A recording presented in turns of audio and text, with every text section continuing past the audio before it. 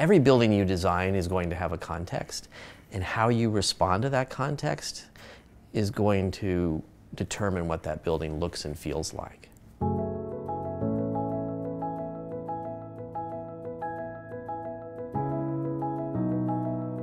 I'm a residential architect based in New York City with a focus in my work on classical, traditional, vernacular architecture. I work with a team of about 35 architects, designers, and support staff, and we have a lot of fun.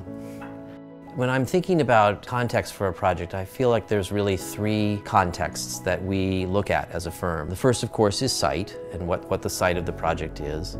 The second is history or the architectural traditions that might be at play in the project. And then the third is what I think of as memory. The site, of course, has a huge influence on the way you're going to develop a project. If it's a new piece of land and a new house on a piece of land, for example, is the land sloping? Is it flat? Does it have a beautiful view? Is there some natural feature that's going to impact the way you design? All these things are really key to understand in order to respond with a design that makes sense on that piece of land and also takes advantage of the natural qualities that are there and the reason that a client fell in love with the property in the first place.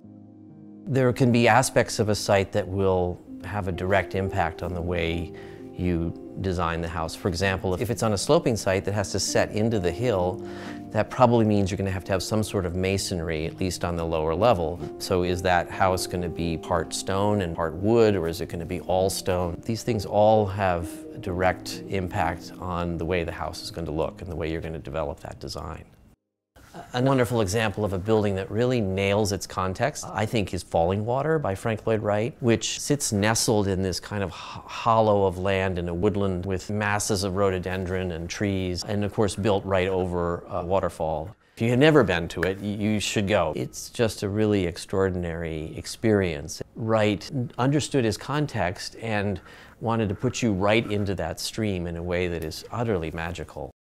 When the project is a restoration, and sometimes that's something with a quite strong historic nature, and sometimes it might even be a landmarked building, or it can just be a pretty old house, or even a house that maybe was pretty at one time but isn't so much anymore.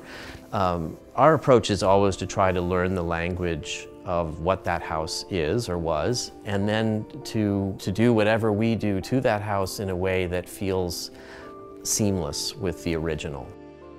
Books are so important to our process because it's how we really learn the language of the historic architecture that we're trying to speak in our own way now.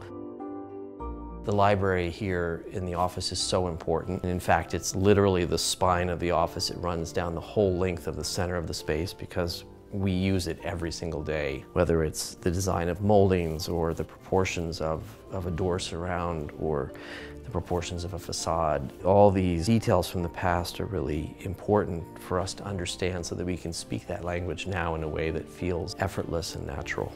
Outside the property, there's some sort of context, and that may have some kind of architectural tradition to it. In New England, there might be the colonial architecture or colonial revival architecture that might influence how you think about what the house is going to be, or if it's on a farm, maybe you want it to look like a farmhouse. In this house that we're working on in the Hudson Valley, the clients came to us looking for a very specific architectural tradition for their house to express, which was not about the Hudson Valley or even an American farm, but rather an English country house, because their context was years spent in England before they moved back to America. That architectural tradition suddenly became something that we interjected into this project in a way that we might not have otherwise. A classic English country house would have had the kitchen off to the side of the main part of the house, but we knew that the way people wanted to live today is to have that kitchen front and center in the house. And so we actually put it right here, just steps away from the front hall, near the main entertaining rooms of the house, so that it's much more in the center of life in the house, which is, of course, the way we like to live today. For me, what was important then is to figure out how to take that contextual tradition from somewhere else and make it also feel at home on the land. The third element of context that I think about is the more mysterious one, which I call memory.